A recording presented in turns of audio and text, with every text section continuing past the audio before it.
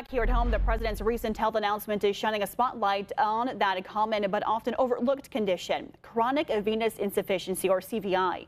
Experts here say it affects millions of Americans and could be impacting more people than you might think. And WMBD's Jack Wozikis talked with the local medical director today. He joins us live right now in our studio to take a closer look at what CVI is and how it's affecting us right here at home. Jack.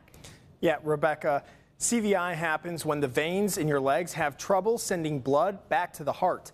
And like we said, it's a lot more common than you may realize. It's a condition that tends to show up in countries where desk jobs are common. Symptoms can range from tired, achy legs to noticeable swelling.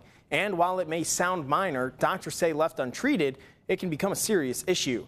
Dr. Andy Chu at the Peoria Vein Center shares how you can prevent CVI.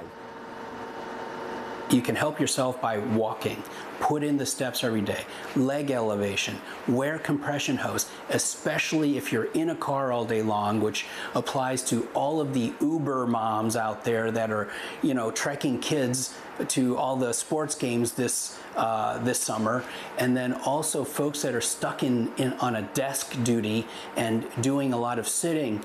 Get up, walk around every 15 or 20 minutes. The key takeaway here, if you're experiencing leg swelling or discomfort, don't ignore it. Early intervention could make a big difference in your health, in your long-term health. Rebecca?